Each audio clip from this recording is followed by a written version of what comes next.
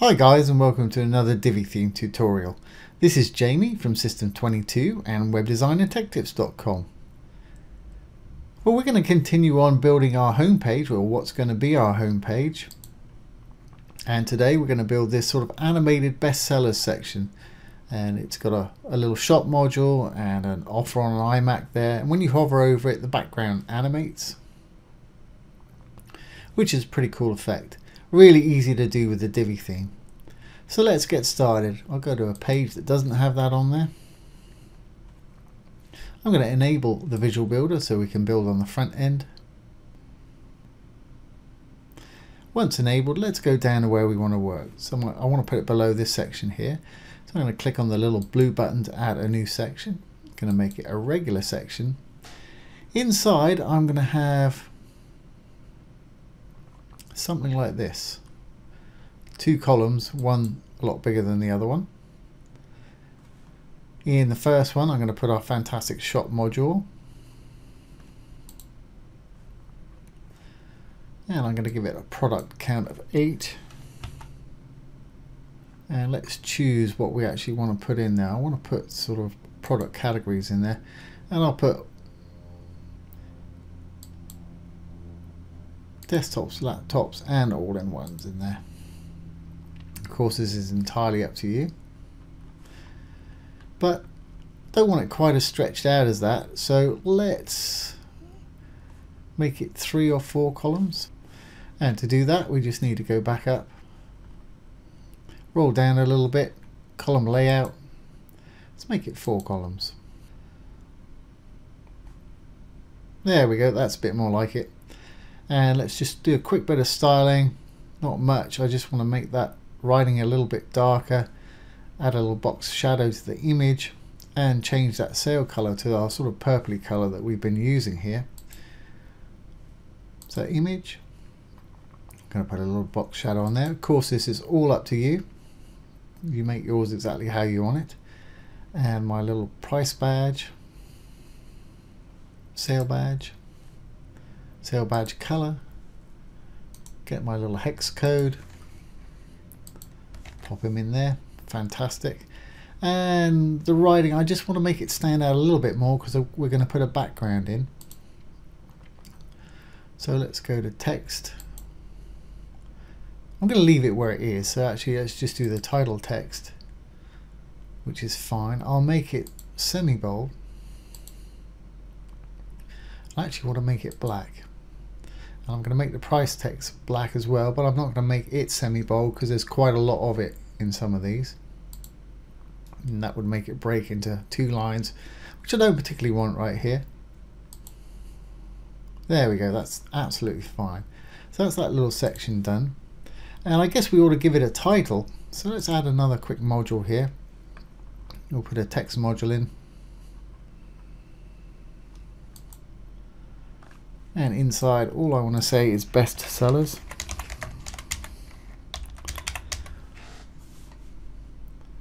And we'll make this a heading. Say heading 2. Great. Now, if you hover over it, you can hit the little paintbrush icon. It'll take you straight to where you customize it. H2, great. And let's make it all caps. I guess we'll make it semi-bold as well. Just make it stand out well. Fantastic. I don't know why I got that period on the end. Let's take that off. Guess I was trying to make a statement. So save that. Let's just move this up on top. So I'm going to grab this module and just going to pull it up on top of our shop module there.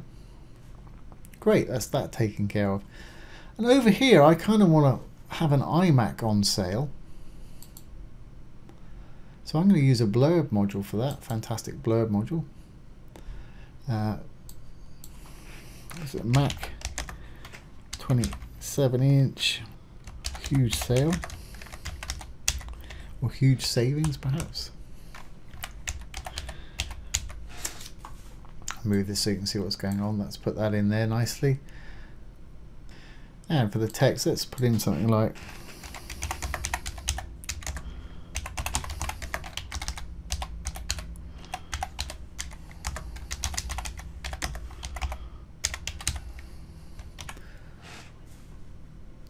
and we can say 0% financing available.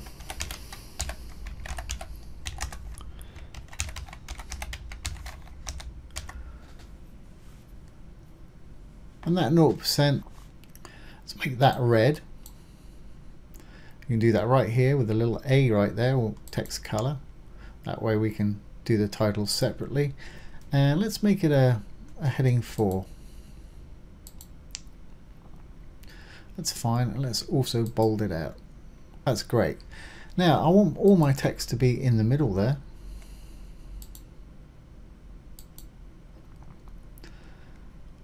That's great, and I also want that heading text to perhaps be blue. So let's go down heading text or title text right here. And again, you can just click on the little paintbrush beside it. It'll tell you which one it is. That's a heading 4 too. So let's make that blue. We'll make it capital. And we'll make it semi-bold too. Great.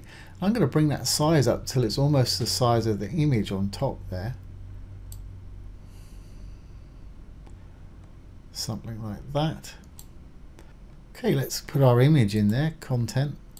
Now I want this to obviously go to our Mac 27 inch,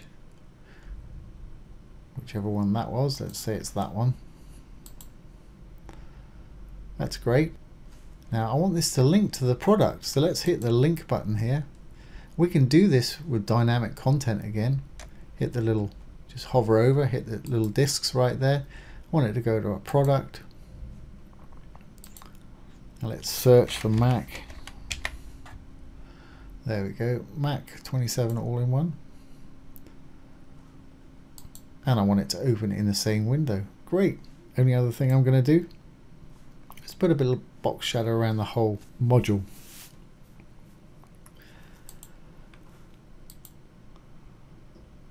Let's give it a little bit more padding on the bottom there. So let's go to design, spacing, padding bottom. Let's say give it 30 pixels. Yeah, that's fine. I think everything's got enough room. I might take that heading text just down a little bit. It's just about to fall off the edge of that. So again, I clicked on the little blue paintbrush of it and it's taking me straight to it. Let's take it down just a little bit. There we go. That's great. All right, well, let's make our animated background for our section now. We've got everything we need here. So let's go into our section. I'm going to go to design and I'm going to add some dividers. Top, I'm going to select sort of curly divider. I think this one here is what I used last time. For the color, I'm going to put it in my purple.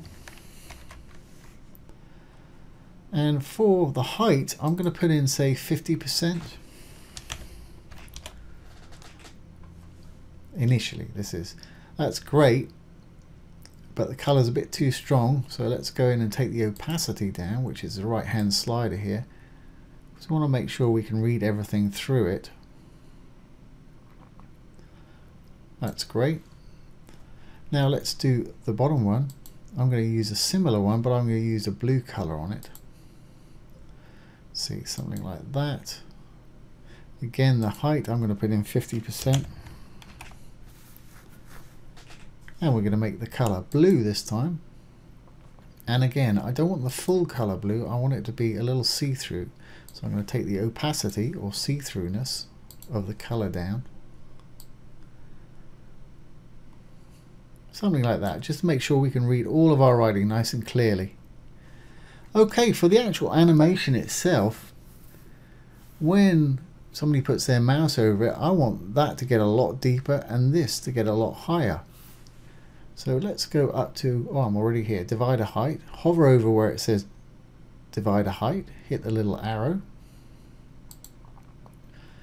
Now for our desktop state, it's going to be 50. For the hover state, I want to make it 110%, which will spill out into the next module. Like that. As you can see, it's spilling out there. If you don't want it to spill over to the next one, I'll show you in a moment how you can avoid that with a little bit of CSS, but I'm quite happy for it to do that at the moment. So let's go to our top one and do the same thing.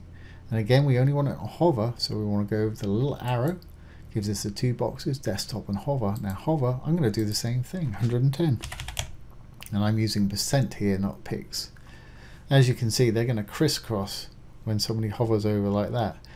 But the default setting is 300 milliseconds, so that's going to happen way too quickly for me. I want mine to happen a lot slower. So let's go over to advanced, transitions, and transition duration. I'm going to make mine about 1.5 seconds or 1500 milliseconds, something like that. And again, of course, you do exactly what you want to do.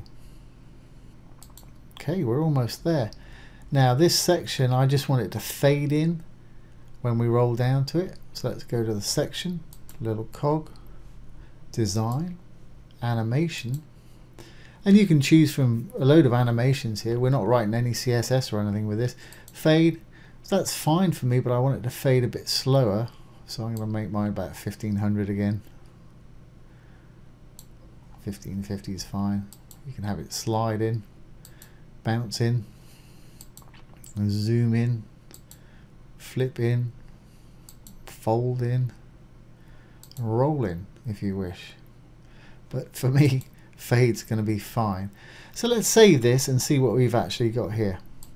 And of course, this being our shop module, all these products images will link to the actual products, and this will link to our iMac 27-inch. Okay, let's save. Little purple button, save our draft. Once saved, let's exit the Visual Builder and go down to where we were. There's our little fade in. Now when we hover over it, those background dividers should sort of close together like a mouth. There we go. I think that's a quite nice little effect going on there. And as you can see, it's spilling over the top there. What I was saying before, if you don't want to do that, I'll show you how. Let's enable the Visual Builder again. Go down to our section. I'm going to go into the section. I'm going to go to Advanced, to Custom CSS. In the main element here, I'm simply going to write overflow, colon, hidden, semicolon, in case I want to add some more. Save that. Let's check it out this time.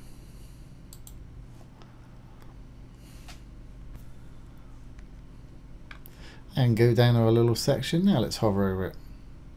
And as you can see, that is no longer visible in the section above, so we've hidden it. And I'll put that little bit of CSS below, and you're welcome to use it if you wish. So there you have it. There's how to make a nice little bestsellers section with an animated background. I hope you've enjoyed that and found it useful. If you have, please ring the bell, give it a thumbs up, comment, and subscribe to our YouTube channel. Once again, this has been Jamie from System22 and webdesignandtechtips.com. Thanks for watching. Have a great day.